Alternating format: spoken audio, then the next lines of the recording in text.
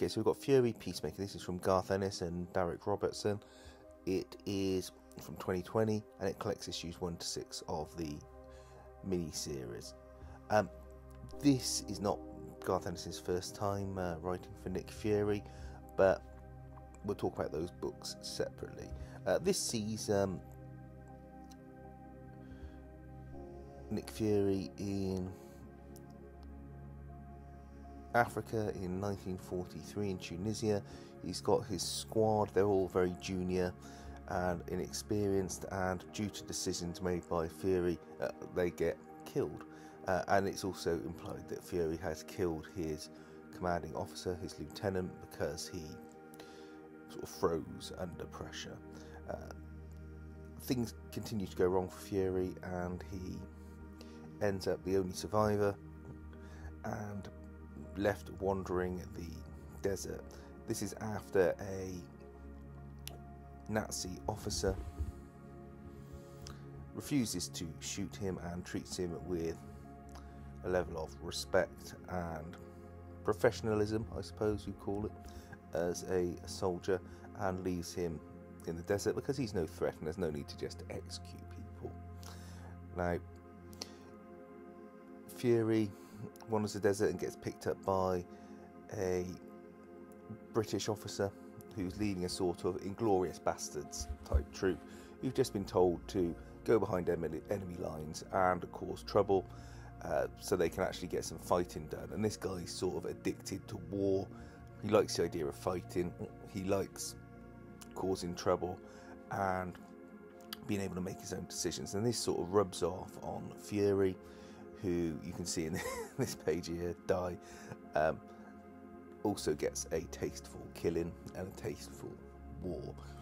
Something to sort of mention at this stage is Garth Ennis loves writing war stories, and I love reading them. He does very good war stories. He's got a whole series, Battlefields, over with another publisher, and this sits aside from the Marvel universe. It makes no reference to any superhero elements whatsoever, and other than the fact that this chap is Nick Fury, Garth Ennis has just written a war story.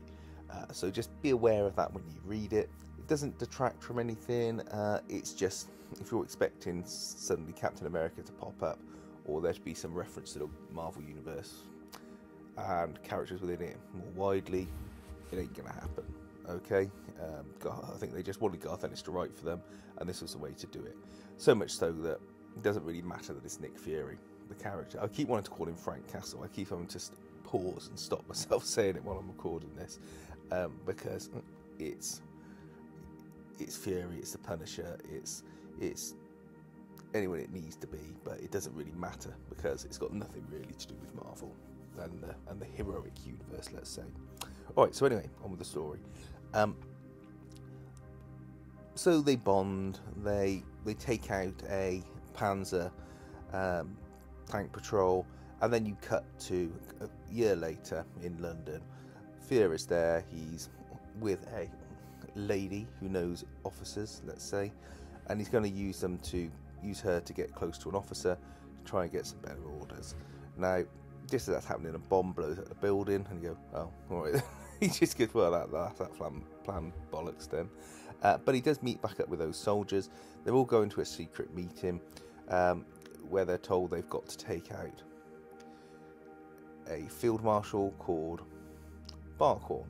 Now, this is the person that Fury encountered earlier in the desert that let him off, and it's called Operation Peacemaker.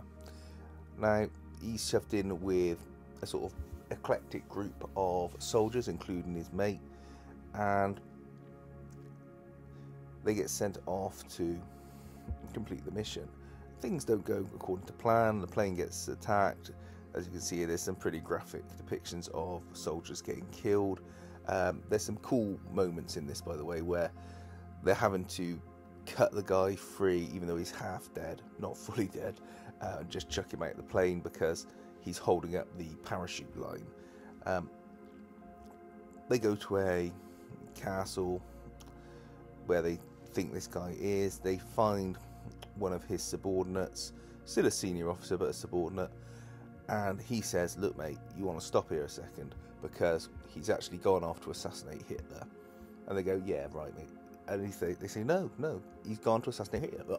We know that there are bad things going on. We've seen the death camps. We've seen them executing Jews, and this is not how war is meant to occur. War is meant to be fought honourably.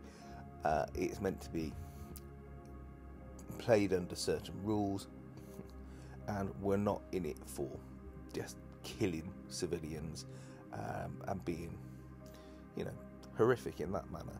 So he's gone off to kill Hitler. So they don't know whether to believe him, but it's too tempting for them not to. And you get a backstory as to how this all came to be, and you see here the death camps in the flashback and the people getting killed by the SS.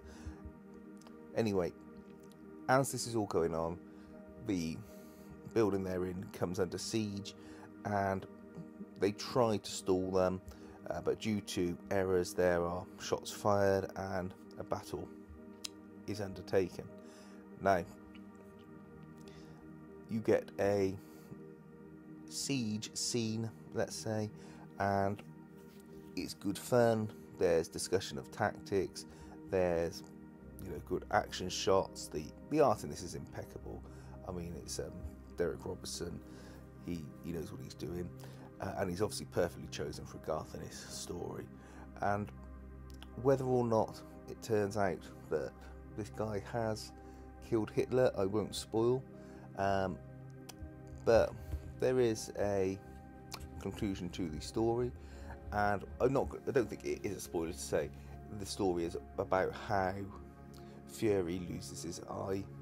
That's about the only tie-in you get to the Marvel Universe, and the character as we know him today. But it is a great war story. If you don't like war stories, don't read it then. The other one to recommend in this thing is Sarah, which is about a female Russian sniper from TKO, which I've talked about on this channel. That's again from Garth Ennis. But this is a great war story. It's a quick read, it's a fun read, and it instantly makes you imagine that you're sort of recounting a war film. Well, this is the kind of thing that would make a good standalone film, but it's just a fantastic read, and if you see it cheap, pick it up in a sale. I don't think you'll be disappointed. Garth Ennis is an excellent writer, but like I say, if you don't like his style, if you don't like war stories, then probably want to give a swerve. Thanks for watching, and please feel free to give us a thumbs up and a subscribe, and enjoy your day.